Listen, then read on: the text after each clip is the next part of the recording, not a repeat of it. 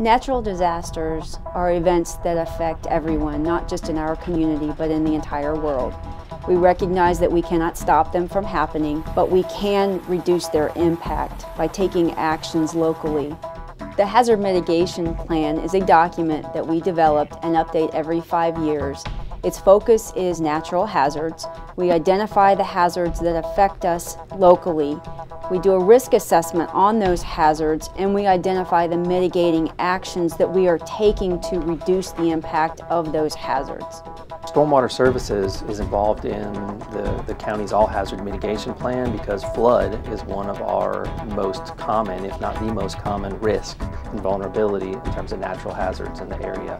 So one of the things that we do to make our community more resilient for flooding is we initiated a floodplain buyout program. And it's been in existence actually for the last 16 years now, where we began buying homes in the floodplain and businesses that repeatedly flood or were at increased flood risk. One of the new hazards in our plan this year are solar events, and that includes radio blackouts, geomagnetic storms, and radiation storms.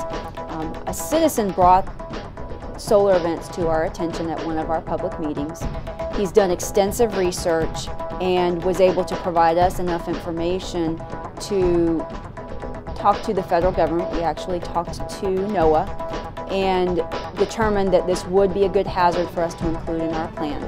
When I first read about the potentially catastrophic damages from a 100-year geomagnetic storm, I honestly thought it was some kind of prepper survivalist paranoia.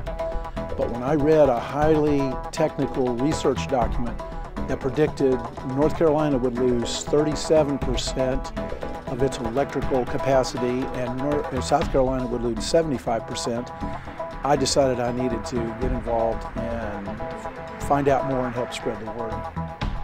Some of the hazards that are addressed in the plan, in addition to flooding and solar events, include hurricanes, tornadoes, earthquakes, drought, and winter storms. The plan is available to the public on Emergency Management's website at charmecem.net, and there is a tab for hazard mitigation.